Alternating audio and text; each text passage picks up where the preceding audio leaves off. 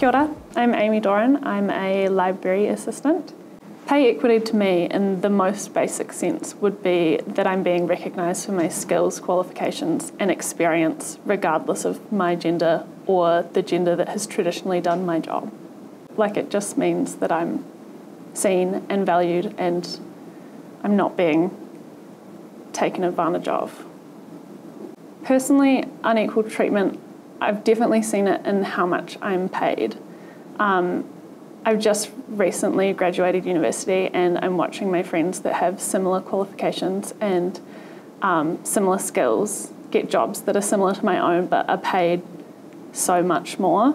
I'm tens of thousands of dollars in debt because of my student loan, and I needed that degree to get this job, and I'm only being paid marginally above minimum wage. And that just feels kind of disrespectful to the mahi that I did to get here, and it feels disrespectful to all of the mahi that people have done previously that hasn't been acknowledged.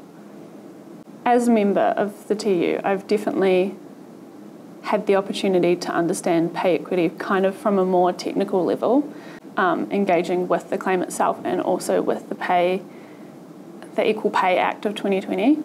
I think I've also really started to understand the power of unity and the way that this claim isn't possible without people working together for it.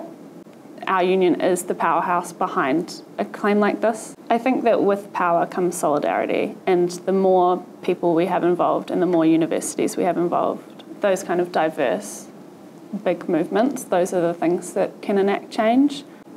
The effort that the TU is putting in for this claim makes me feel seen, but at the same time it kind of makes me feel a bit angry that this hasn't happened sooner.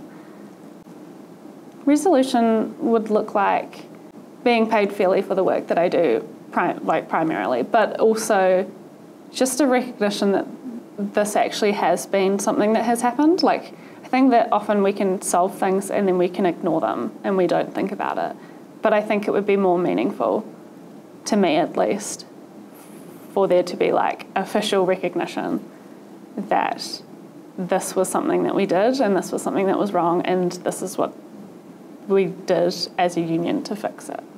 My biggest advice to someone that's passionate about this mahi would be definitely to get as involved as they can and to join the TU.